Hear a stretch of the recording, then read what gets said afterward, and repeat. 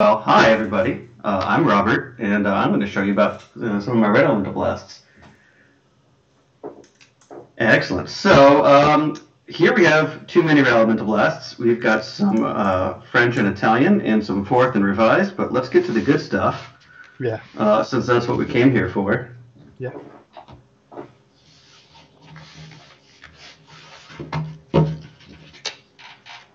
And we're going to have some fun today. So I will do my best to get to all the fun things within the 20 minutes because, as we've all established, we can talk about the card we love forever. And here is the Red Elemental Blast binder. And we start with a page of betas because that's fun. But here we have the global set. And so I have been sort of prototyping a nice way to display the global set since the best thing we all love to do as Magic players is collect a bunch of cards and put them in a box and never show anybody.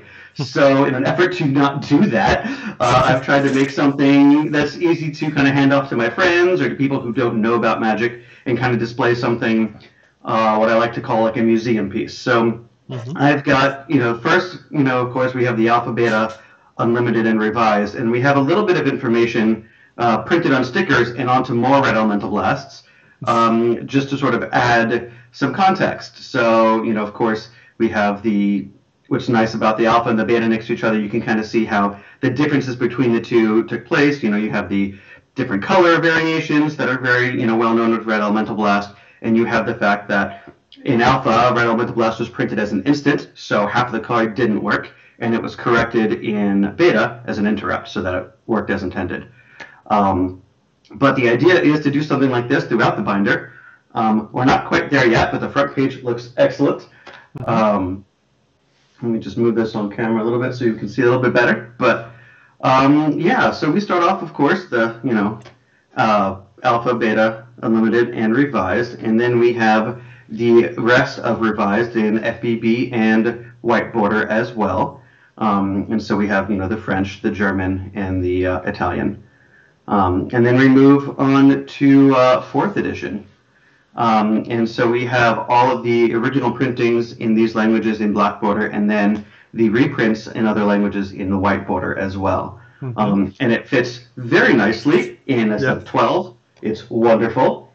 Love it. As we continue, we get to the newest printing of Red Elemental Blast, which is from M25, and we just have English, Japanese, and Chinese here, but it is notably the first printing in foil, which was really cool if you were like me and collected Elemental Blasts. Unfortunately, Chinese is very difficult to get, so that was a challenge, but we got there. And that's for the bulk of Red Elemental Blast. That's the collection in the sense that we've got just those printings. We've got Alpha, Beta, Unlimited, Revised, fourth edition, and then to M25.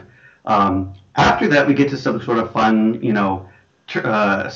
extra sort of printing. So that's where we get to the fun things like we have the Summer Red Elemental Blast. We have the alternate fourth. We have the Pro Tour Red Elemental Blast that was put in the sideboard. Then we have the Collector's Editions and International Editions.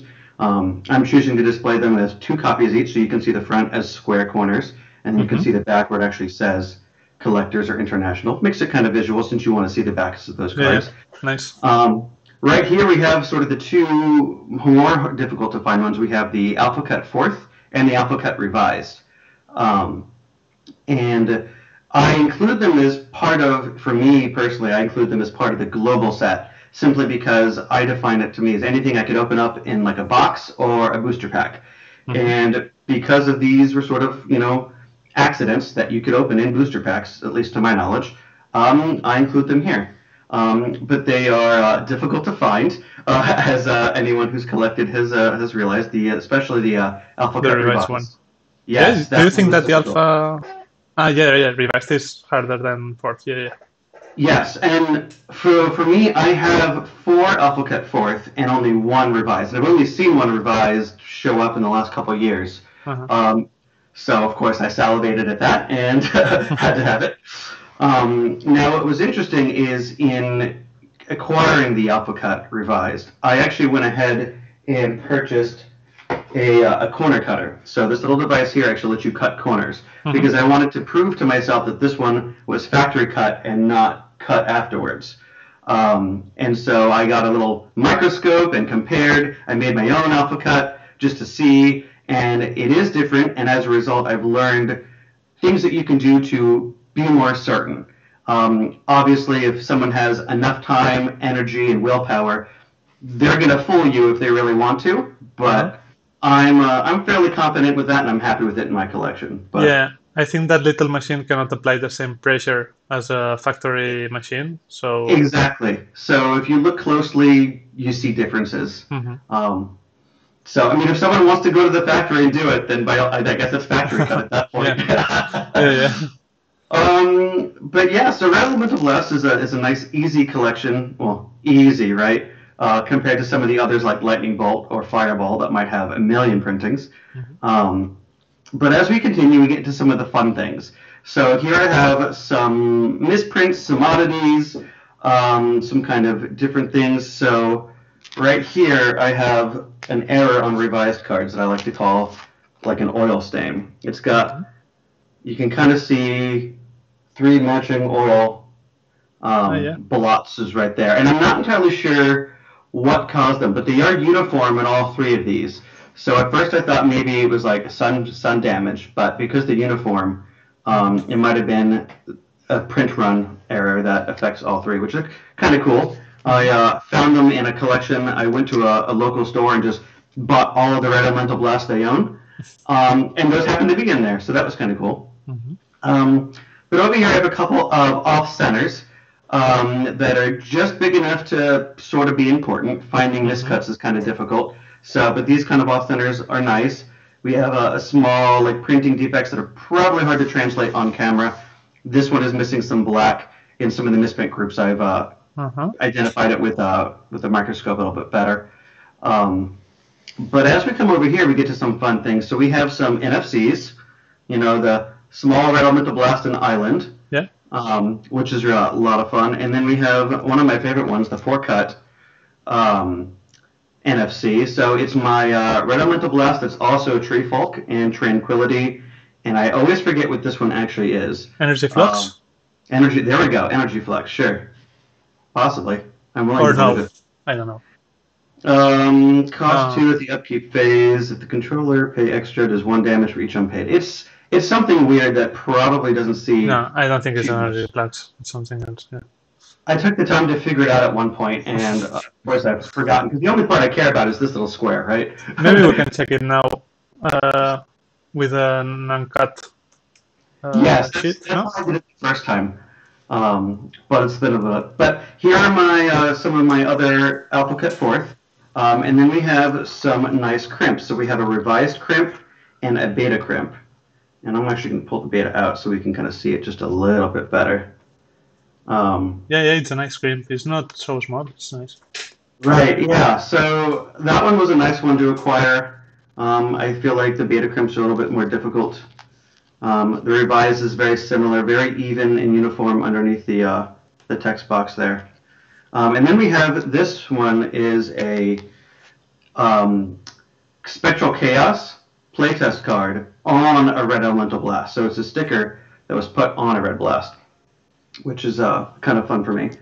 And then we have an Alpha off-center, not quite miscunt, but you can see the big black border at the bottom.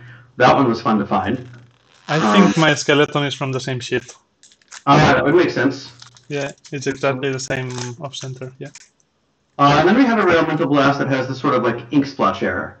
And it actually translates a little bit on the back. You can't see it, but when inspecting, you can. So I haven't been able to determine if it's actual just damage or if it was damage to the factory or whatnot, but either way, it's an error on an Alpha, and for me, that's super cool. And then we have this burned card, which a local player who had a podcast set it on fire on her podcast and her video. And I was like, when I saw this happen, I was like, you have to give that to me. So I made her cash and give it to me. Just already checked it, and the blue card on the top is a powered leak. Powered, okay. Yeah. Interesting. That's right. I think that rings a bell. Well, cool. Thank you for that. So then, as we continue, we have some signed cards. We have one actually signed and altered by Richard himself on an alpha. Cool. That one's nice. Some betas, some other FBBs, FWBs, some of the alters that I've collected over the years. We have more signed cards. One of my favorite pieces here is the original altar, or rather repaint of Red Blast by Richard on a M25 proof. So it's signed by Izzy and by Richard, and then altered with the original Red Blast art. And that's special for me because at some point Richard threw away all of his Red Blast proofs. So very, very few actually exist in the wild, and the rest of them got destroyed. So for someone like me, who's never going to convince someone who has it in their private collection to ever give it up, this was the closest I could get to getting an artist proof. So we have some other artist proofs, the foils and non-foils, which came in a set, which is the only blue card in the binder. That's why I have it here. And then we start getting into some of the extra spaces where I have multiples of cards. But this is where we get to some of the fun extra things. So as trying to collect as many Red Blast related things as possible, this is where we got into the playtest card. So we do have a Gamma playtest, Elemental Blast, and of course I have it displayed in this nice little acrylic frame next to the Alpha Blast that it became. Can you show it a little better to the camera, because there's a lot of better now. Yeah. Perfect. Great. Very great. Yes. So this was a nice way to keep it out and displayed. Short of grading the card, up until recently that was really difficult to do. This was a nice way that wasn't very expensive to display it. You can find these on Amazon or online pretty easily. But with that, we also have a Epsilon playtest card. And then we have some Spectral Chaos playtest cards. And so the Spectral Chaos started off, this is the first one, it started off as Elemental Blast. And then it turned into Waterlog, which is a fun little name. And then they simplified it and actually gave it art and put a log in water, which I find incredibly humorous, and I love it. And they all three of these came from the same playtester as a set, and for me, it's awesome. Yeah, it is. For you and for everyone. Exactly. So what's nice here is this. The Gamma playtest is actually signed by the playtester. I got it signed by Joel. And so that's kind of nice. And then the Epsilon also came from Joel as well. And with these four, he actually included a letter of authentication as I acquired them after they were starting to become popular. The Gamma was acquired before that, so I had him sign it just to kind of prove that it was real. Very nice. But these have blown up in popularity since I have acquired them, and I don't know if I'm ever going to be able to get more for a reasonable price. But those that. So then some of the kind of other rarities or oddities that come with collecting Red Blast is, of course, you have the playmat behind here, but then you have a calendar page. So Magic produced a calendar for 1997, and each day had a card, and I was able to acquire the day for Red Blast. So Wednesday 9th, or July 9th, happy Red Blast Day, everybody. That's a fun thing. And then with that comes a soda that was given out at Grand. So if you're not a collector until you've collected the soda that goes with your card, I'll say that much. So I went to a GP. I played a bunch of side events to grind for tickets so I could get my Red Blast soda. So odd things, right? And of course, when you start a collection, you don't know you don't know you're gonna have to collect a soda when you start it. So that was something that was a surprise to me. And luckily, I was able to get it at the GP itself because it's pretty hard to get them. Otherwise, I've seen some empty bottles show up on eBay from time to time, but we have one full soda. So my collection includes a soda, which is entertaining. So after we finished the global set, we started going towards graded cards, and that's when we started going towards the global graded set. And so sorry, Rob, we have a few minutes Sure. still, but just to let you know. Yeah, but show. So I'll just go show these real quick. We've started the global set. We've got it primarily in English. But we've got some fun things in here. So we have a graded alpha cut fourth. And then we have a really fun kind of grading oddity, which is on the Pro Tour card. I'm hoping it shows up on camera. They put facsimile autograph on there because they wouldn't grade it because they thought the autograph was real. And as we all know, on the Pro Tour cards, the signature is printed on there. And so they wanted to make absolutely certain that nobody thought it was a real autograph, which I think is kind of fun. So that is pretty much the bulk of the collection. We have, of course, we've started grading. We were able to get the alpha cut fourth graded. And ironically, the centering was worse than the corners, which I thought was funny. But that's kind of where we're going. It only goes deeper from here, right? We can only find more misprints, more oddities. I do know that there is a make-ready card with a Red Blast on it somewhere in the world. For fun, we did start the sequential alpha grade, going all the way down so far to 7. So that's a fun journey to go through. Now those have skyrocketed in price, and those are kind of hard to get. But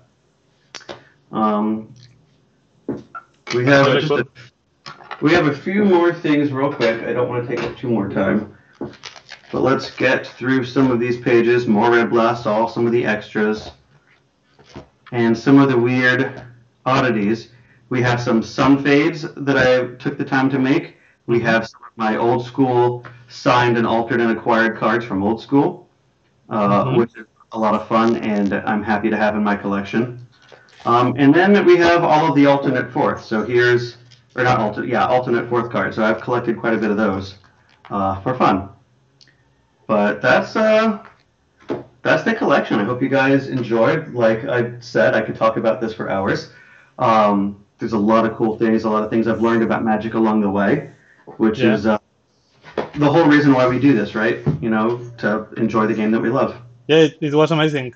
Thank you very much, Rob. I mean, the global set, the basic one is not very extensive. It's not many cards, but you have found a way to really bring it along to be a really cool global set.